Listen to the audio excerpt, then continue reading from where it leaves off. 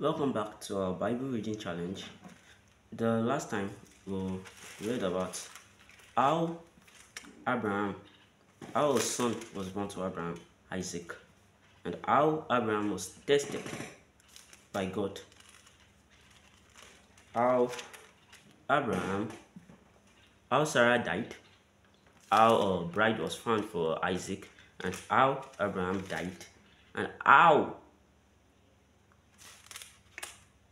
Isaac gave birth to two sons, twins, and how Esau, the firstborn, sold his birthright. And now today we are going to start from chapter 26 all the way to chapter 30, 26 to 30. Isaac and Abimelech. There was a famine in the land besides the first famine that was in the days of Abraham. And Isaac went to Abimelech, king of the Philistines, in Gerar. Then the Lord appeared to him and said, "Do not go down to Egypt. Live in the land of which I shall tell you. Dwell in this land, and I will be with you and bless you. For to you and your descendants I give all this land, and I will perform the oath which I swore to Abraham your father. And I will make your descendants multiply as the stars of heaven. I will give to your descendants all this land, and in your seed all the nations of the earth shall be blessed, because Abraham obeyed my voice and kept my charge, my commandments, my statutes, and my laws." So Isaac dwelt in Gerar, and the men of the place asked about his wife, and he said, "She is my sister," for he was afraid to say, "She is my wife." The same pattern.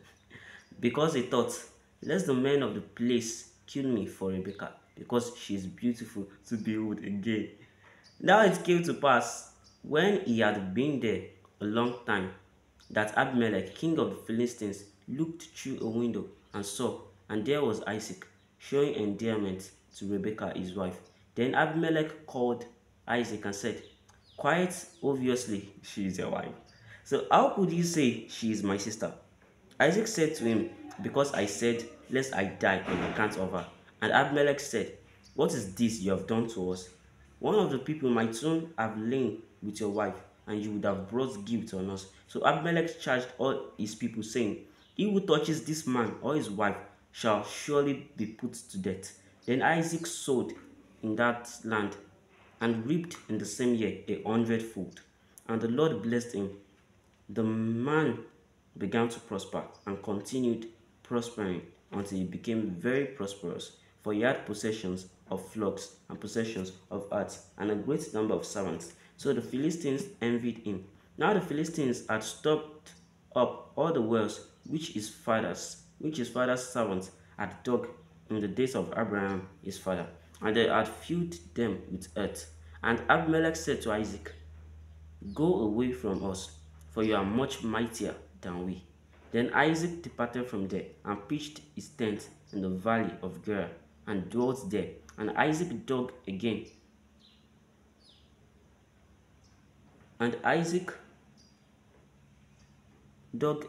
the wells of water which they had dug in the days of Abraham his father, for the Philistines had stopped them up after the death of Abraham. He called them by the names which his father had called them.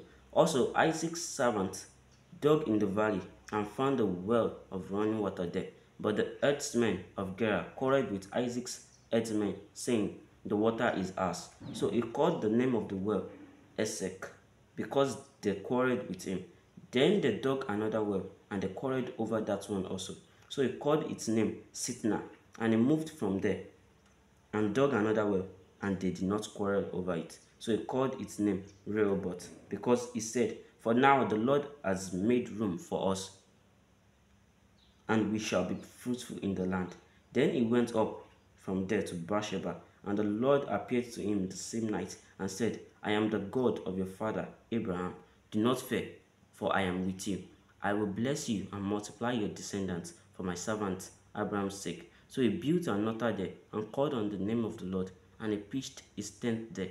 And there Isaac's servant dug a well. Then Abimelech came to him from Gerar with Ahuzat, one of his friends, and Phicol, the commander of his army. And Isaac said to them, "Why have you come to me, since you hate me and have sent me away from you?" But they said, We have certainly seen that the Lord is with you. So we said, Let there now be an oath between us, between you and us, and let us make a covenant with you, that you will do us no harm, since we have not touched you, and since we have done nothing to you but good, and have sent you away in peace. You are now the blessed of the Lord. So he made them a feast, and they ate and drank. Then they arose early in the morning and swore an oath with one another. And Isaac sent them away, and they departed from him in peace. It came to pass the same day that Isaac's servants came and told him about the well which they had dug, and said to him, We have found water. So he called it Sheba. Therefore the name of the city is Beersheba to this day. When Esau was 40 years old, he took as wife Judith, the daughter of Beri the Hittite, and Basemath, the daughter of Elon the Hittite, and they were a grief of mind to Isaac and Rebekah.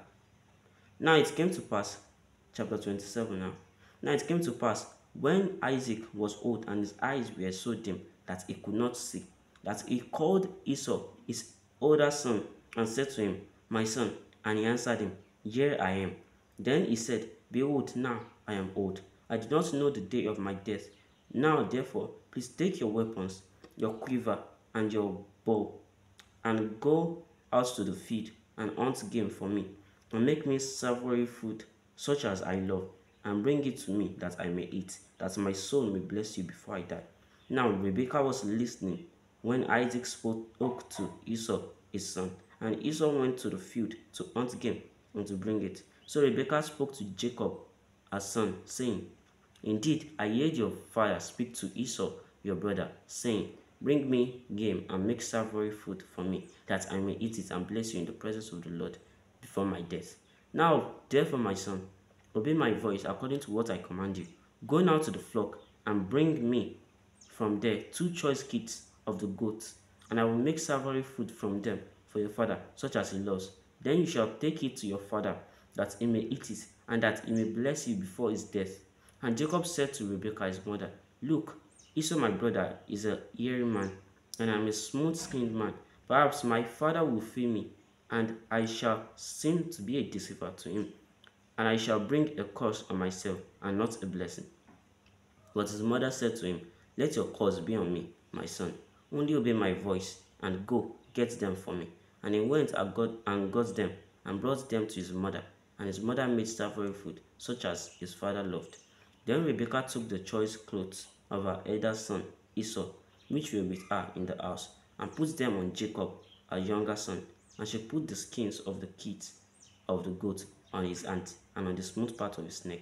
Then she gave the savory food and the bread which she had prepared into the hand of her son Jacob. So he went to his father and said, My father. And he said, Here I am. Who are you, my son? Jacob said to his father, I am Esau, your firstborn. I have done just as you told me. Please arise, sit, and eat of my game, that your soul may bless me. But Isaac said to his son, How is it that you have found it so quickly, my son? And he said, Because the Lord your God brought it to me. Isaac said to Jacob, Please come near, that I may feel you, my son, whether you are really my son Esau or not. So Jacob went near to Isaac, his father, and he felt him and said, The voice is Jacob's voice, but the hands are the hands of Esau. And he did not recognize him, because its hands were hairy, like his brother Esau's hands. So he blessed him. Then he said, Are you really my son Esau? He said, I am. He said, Bring it near to me, and I will eat of my son's game, so that my soul may bless you. So he brought it near to him, and he ate, and he brought him wine, and he drank. Then his father Isaac said to him, Come near now, and kiss me, my son. And he came near and kissed him. And he smelled the smell of the clothing, and blessed him, and said, Surely the smell of my son is like the smell of a field, which the Lord has blessed. Therefore may God give you of the dew of heaven, of the fatness of the earth, and plenty of grain and wine. Let peoples serve you, and nations bow down to you. Be master over your brethren, and let your mother's sons bow down to you. Cursed be everyone who curses you, and blessed be everyone who bless you. Now it happened, as soon as Isaac had finished blessing Jacob And Jacob had scarcely gone out from the presence of Isaac his father, that Esau his brother came in from his hunting. He also had made savory food and brought it to his father, and said to his father, "Let my father arise and eat of his son's game, that your soul may bless him." And his father Isaac said to him, "Who are you?" And he said, "I am your son, your firstborn, Esau." Then Isaac trembled exceedingly and said, where is the one who wanted game and brought it to me? I ate all of it before you came, and I have blessed him, and indeed he shall be blessed." When Esau heard the words of his father, he cried with an exceedingly great and bitter cry, and said to his father, "Bless me, me also, O my father." But he said, "Your brother came with deceit and has taken away your blessing." And Esau said, "Is he not rightly named Jacob? For he has supplanted me these 2 times. He took away my birthright, and now look, he has taken away my blessing." And he said, "Have you not reserved a blessing for me?" Then Isaac answered and said to Esau, "Indeed, I have made him your master, and all his brethren I have given to him as servants. With grain and wine I have sustained him. What shall I do now for you, my son?" And Esau said to his father, "Have you only one blessing, my father? Bless me, me also, O my father." And Esau lifted up his voice and wept. Then Isaac his father answered and said to him, "Behold, your dwelling shall be of the fatness of the earth, and of the dew of heaven from above. By your sword you shall live, and you shall serve your brother. And it shall come to pass, when you become restless, that you shall break his yoke from your neck." So Esau hated Jacob because of the blessing with which his father blessed him. And Jacob said in his heart, "The days of mourning for my father are at hand. Then I will kill my brother Jacob." And the words of Esau, her older son, were told to Rebekah. So she sent and called Jacob, her younger son, and said to him, "Surely your brother Esau comforts himself concerning you by intending to kill you. Now therefore, my son, obey my voice. Arise, flee to my brother Laban in Haran, and stay with him a few days until your brother's fury turns away, until your brother's anger turns away from you, and he forgets what you have done to him. Then I will send and bring you from there. Why should I be bereaved also of you both in one day?" And Rebekah said to Isaac, "I am weary of my life because of the daughters of earth. If Jacob takes a wife of the daughters of earth like these, who are the daughters of the land, what good will my life be to me?" Then Isaac called Jacob and blessed him and charged him and said to him, "You shall not take a wife from the daughters of Canaan. Arise, go to Padan Aram, to the house of Bethuel, your mother's father, and take yourself a wife from there, of the daughters of Laban, your mother's brother. May God Almighty bless you and make you fruitful and multiply you, that you may be an assembly of peoples, and give you the blessing of Abraham to you and your descendants with you, that you may inherit the earth in which you are a stranger, which God gave to Abraham." So Isaac sent Jacob away, and he went to Padan Aram to Laban, the son of Bethuel the Syrian, the brother of Rebekah, the mother of Jacob and Esau. Esau saw that Isaac had blessed Jacob and sent him away to Padan Aram to take himself a wife from there, in that as he blessed him, he gave him a charge, saying, "You shall not take a wife from the daughters of Canaan," and that Jacob had obeyed his father and his mother and had gone to Padan Aram. Also, Esau saw that the daughters of Canaan did not please his father Isaac. So Esau went to Ishmael and took Mahalat, the daughter of Ishmael, Abraham's sister, the sister of Nebajoth, to be his wife, in addition to the wives he had. Jacob's vow at Bethel. Now Jacob went out from Beersheba and went toward Haran. So he came to a certain place and stayed there all night, because the sun had set. And he took one of the stones of that place and put it at his head, and he lay down in that place to sleep. Then he dreamed, and behold, a ladder was set up on the earth, and its top reached to heaven. And there the angels of God were ascending and descending on it. And behold, the Lord stood above it and said, "I am the Lord God of Abraham, your father, and the God of Isaac. The land on which you lie, I will give to you and your descendants. Also your descendants shall be as the dust of the earth. You shall spread abroad to the west and the east. to the north and to the south, and in you and in your seed all the families of the earth shall be blessed. Behold, I am with you, and will keep you wherever you go, and will bring you back to this land, for I will not leave you until I have done what I have spoken to you. Then Jacob awoke from his sleep and said, Surely the Lord is in this place, and I did not know it. And he was afraid and said, How awesome is this place! This is none other than the house of God, and this is the gate of heaven. Then Jacob rose early in the morning and took the stone that he had put at his head, set it up as a pillar, and poured oil on top of it. And he called the name of that place Bethel, but the name of that city had been Luz previously. Then Jacob made a vow, saying, If God will be with me and keep me in this way that I am going, and give me bread to eat and clothing to put on, so that I come back to my father's house in peace, then the Lord shall be my God, and this stone which I have set as a pillar shall be God's house. And of all that you give me, I will surely give a tenth to you. So Jacob went, chapter 29. So Jacob went on his journey and came to the land of the people of the east. And he looked and saw a well in the field. And behold, there were 3 flocks of sheep lying by it. For out of that well they watered the flocks. A large stone was on the well's mouth. Now all the flocks would be gathered there, and they would roll the stone from the well's mouth, water the sheep, and put the stone back in its place on the well's mouth. And Jacob said to them, My brethren, where are you from? And they said, We are from Aram. Then he said to them, Do you know Laban, the son of Nahor? And they said, We know him. So he said to them, Is he well? And they said, He is well. And look, his daughter Rachel is coming with the sheep. Then he said, Look, it is still high day. It is not time for the cattle to be gathered together. Water the sheep and go and feed them. But they said, We cannot until all the flocks are gathered together, and they have rolled the stone from the well's mouth. Then we water the sheep. Now, while he was still speaking with them, Rachel came with her father's sheep, for she was a shepherdess. And it came to pass, when Jacob saw Rachel, the daughter of Laban, his mother's brother, and the sheep of Laban, his mother's brother, that Jacob went near and rolled the stone from the well's mouth, and watered the flock of Laban, his mother's brother. Then Jacob kissed Rachel, and lifted up his voice and wept. And Jacob told Rachel that he was her father's relative, and that he was Rebekah's son. So she ran and told her father.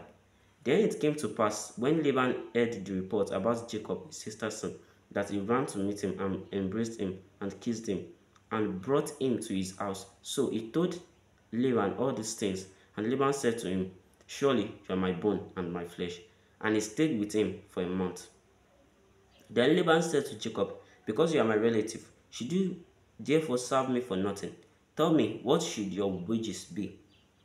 Now Laban had 2 daughters. The name of the elder was Leah, and the name of the younger was Rachel. Leah's eyes were delicate, but Rachel was beautiful of form and appearance.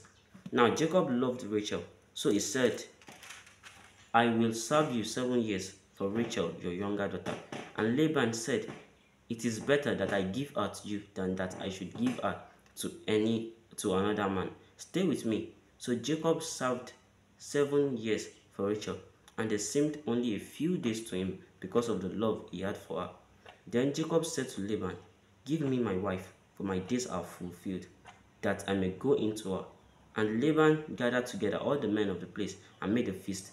Now it came to pass in the evening that he took Leah, his daughter, and brought her to Jacob, and he went into her. And Laban gave his maid Zilpah to his daughter Leah as a maid. So it came to pass in the morning that, behold, it was Leah. And he said to Laban, What is this you have done to me? Was it not for Rachel that I served you? Why then have you deceived me? And Laban said, It must not be done so in our country, to give the younger before the firstborn. Fulfill our week, and we will give you this one also for the service which you will serve me still another 7 years. Then Jacob did so and fulfilled her week. So he gave him his daughter Rachel as wife also. And Laban gave his maid Bilhah to his daughter Rachel as a maid. Then Jacob also went in to Rachel, and he also loved Rachel more than Leah, and he served with Laban still another 7 years. When the Lord saw that Leah was unloved, he opened her womb, but Rachel was barren. So Leah conceived and bore a son, and she called his name Reuben, for she said, "The Lord has surely looked on my affliction. Now therefore my husband will love me." Then she conceived again and bore a son, and said, "Because the Lord has heard that I am unloved, he has therefore given me this son also." And she called his name Simeon. She conceived again and bore a son, and said, "Now this time my husband will become attached to me, because I have borne him 3 sons." Therefore his name was called Levi. And she conceived again and bore a son, and said, "Now I will praise the Lord." Therefore she called his name Judah. Then she stopped bearing. Now when Rachel saw that she bore Jacob no children, Rachel envied her sister, and said to Jacob, "Give me children, or else I die." And Jacob's anger was aroused against Rachel, and he said, "Am I in the place of God, who has withheld you from the fruit, who has withheld from you the fruit of the womb?" So she said, "Here's my maid, Bilhah. Go in to her, and she will bear a child on my knees, that I also may have children by her." Then she gave him Bilhah, her maid, as wife. And Jacob went in to her, and Bilhah conceived and bore Jacob a son. Then Rachel said, "God has judged my case, and he has also heard my voice, and gave me a son." Therefore she called his name Dan. And Rachel's maid Bilhah conceived again, and bore Jacob a second son. Then Rachel said, "With great wrestlings I have wrestled with my sister, and indeed I have prevailed." So she called his name Naphtali. Then Leah saw that she had stopped bearing. When Leah saw that she had stopped bearing, she took Silpah, her maid, and gave her to Jacob as wife. And Leah's maid Silpah bore Jacob a son. Then Leah said, "A troop comes." So she called his name Gad. And Leah's maid Silpah bore Jacob a second son. Then Leah said, "I am happy, for the daughters will call me blessed." So he called his name Asher. Now Reuben went in the days of wheat harvest, and found mandrakes in the field, and brought them to his mother Leah. Then Rachel said to Leah, "Please give me please give me some of your son's mandrakes." And she said to her, "Is it a small matter that you have taken away my husband? Would you take away my son's mandrakes also?" And Rachel said, "Therefore he will lie with you tonight for your son's mandrakes." When Jacob came out of the field in the evening, Leah went out to meet him, and said, "You must come in to me, for I have surely for I have surely hired thee with my son's mandrakes." And he lay with her that night. And God listened to Leah, and she conceived and bore Jacob a fifth son. Leah said, "God has given me my wages, because I have given my maid to my husband." So she called his name Issachar. Then Leah conceived again and bore Jacob a sixth son. And Leah said, "God has endowed me with a good endowment. Now my husband will dwell with me, because I have borne him six sons." So she called his name Zebulun. Afterward, she bore a daughter, and called her name Dinah. Then God remembered Rachel, and God listened to her and opened her womb. And she conceived and bore a son, and said, "God has taken away my reproach." So she called his name Joseph, and said, "The Lord shall add to me another son."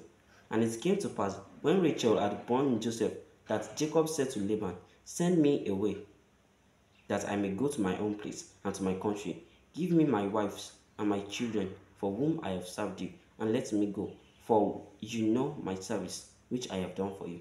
And Laban said to him, "Please stay, if I have found favor in your eyes, for I have learnt by experience that the Lord has blessed me for your sake." Then he said, "Name me your wages, and I will give it." So Jacob said to him, "You know how I have served you, and how your livestock has been with me. For what you have done before I came was little, and it has increased to a great amount. The Lord has blessed you since my coming. And now, when shall I also provide for my own house? So he said, "What shall I give you?" And Jacob said, "You shall not give me anything. If you will do this thing for me, I will again feed and keep your stock.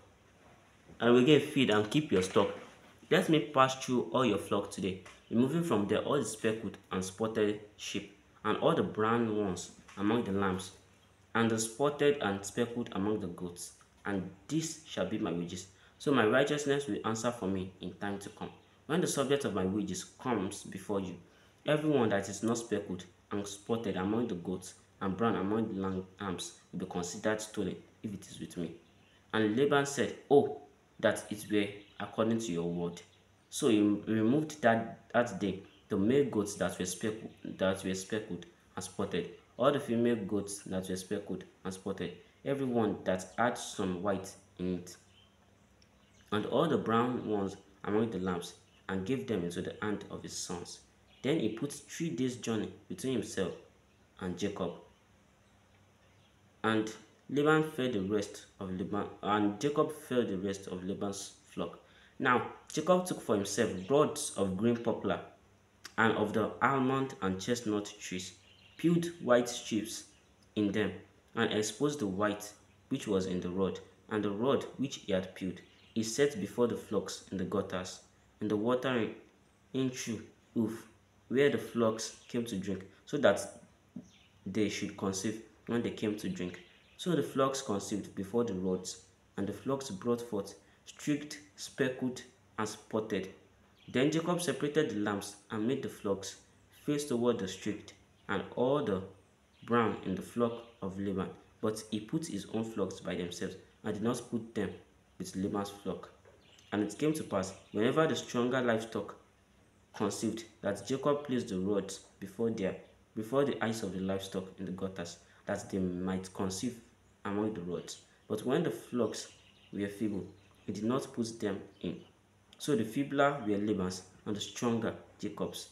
Thus the man became exceedingly prosperous, and had large flocks, female and male servants, and camels and donkeys. We've come to the end of today's reading. May the Lord bless His word. Thank you very much for watching to the end. Bless you. I'll catch you in the next episode tomorrow.